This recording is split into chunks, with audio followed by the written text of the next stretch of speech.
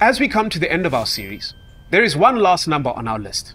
And if you've been paying attention, you'd know that that number is 7. But this one's a little different. Different how, Ben? I hear you ask. Different because it is for all the other or multi-layered plastics that don't fall under the first 6 types. This is breaking down plastic.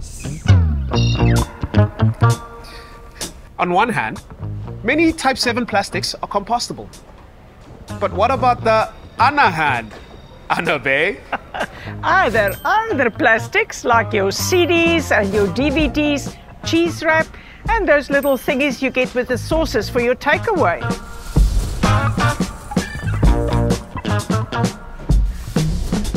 Basically, plastics number 7 can be found in almost any kitchen. Some can be recycled, others not. It's important to know what types of plastics you're using, especially if they're number 7s.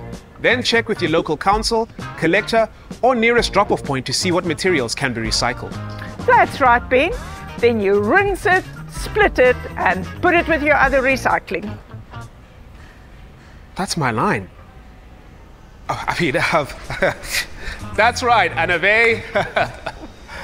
That's breaking down plastics 7. Other. Now, like, you get it like Anahan and Annabé and I think you're right. That's my line.